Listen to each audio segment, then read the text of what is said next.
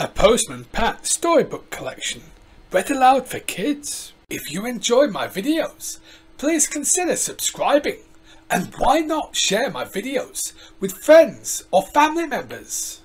Postman Pat's messy day. It was a nice day. The sun was coming out. Lovely, said Pat. He put his sunglasses on. Pat was on his way in his red van. He had a big bag of letters and parcels. Everyone looked out for Pat and said, "I hope he has something for me today." Jess liked the sun too. He sat in his basket next to Pat. The sun shone on Jess. It made him warm. It made him purr. Jess washed his paws. He washed his ears. He twitched his whiskers. Pat stopped at Ted's house. There were 2 letters and a parcel for Ted. Pat knocked on Ted's door. There was no answer. "Hello," called Pat. "Anyone home?" Pat opened the door. "Hello, Ted. Are you here?" Ted was not there. "That's funny," said Pat. "He must be about somewhere." He put the letters and the parcel on the table. "We'll have to find him," said Pat. "He has to sign for that parcel." Pat and Jess went to look for Ted in the garden. They saw a magpie, a snail and a squirrel, but no Ted.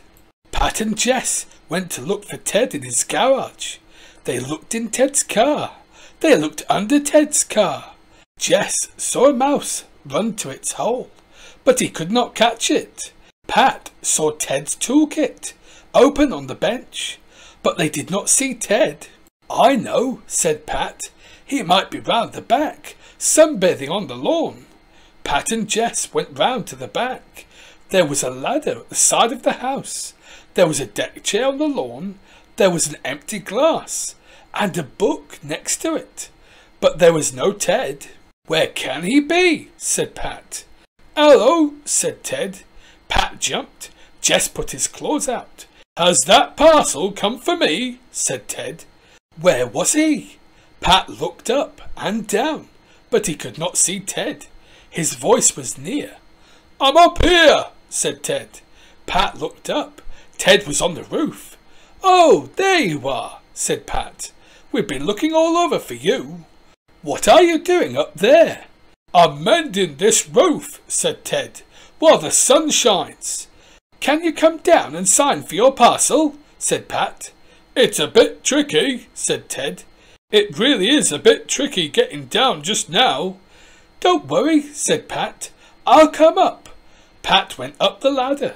Jess wanted to see what was on Ted's roof. He followed Pat up the ladder. Onto the roof went Jess. Over the roof and round the chimney pots after the birds. "Hi, Jess." "Come back," called Pat. But Jess was not listening. Ted signed Pat's book. Pat went back down the ladder. "I'm glad to be down again," said Pat. "Now where's that cat of mine? Come on, Jess. It's time to go." "Jess! Jess! Come on, you bad cat." Then he heard Ted call out, "Look out, Jess!" There was a thump. Something rolled, rumble, rumble down the roof. It banged into the gutter. Pat looked up. "Oh!" Before he could move, something came dripping and splashing onto him. It was bright red, sticky, messy paint. Jess had knocked over a pot of Ted's paint. You never saw such a mess. It was all over Pat's hat. There was some in his hair. There was some on his nose. Ted came down the ladder. "Come on," said Ted. "Quickly, before it soaks in." Pat and Ted ran into the kitchen. Pat washed his hair and his nose. Ted had a bottle under the sink. "This is good stuff," he said. He dabbed it on Pat's hat. It took a deal of rubbing and soaking, and more dabs of the stuff from the bottle. In the end, most of the paint came off. "It's not too bad now," said Ted. "You'd better pop the hat in a washer when you get home." "Thanks," said Pat. "Now, I wonder where that cat has got to." Jess was at the top of the ladder, meowing sadly. "Poor Jess," said Ted. "He's stuck. He can go up ladders, but he can't come down them. He's been stuck up there all this time. Jess had red paint on his paws. He's been a pest, said Pat. A proper pest. But Jess looked so sad, Pat could not be cross with him. He went up the ladder and brought Jess down, tucked inside his coat.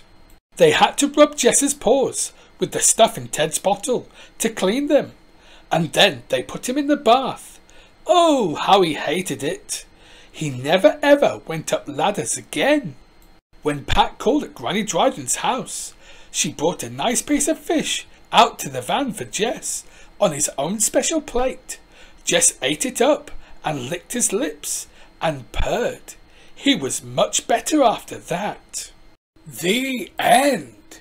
Thanks so much for watching, and I hope to see you again here at the ABC Storytime.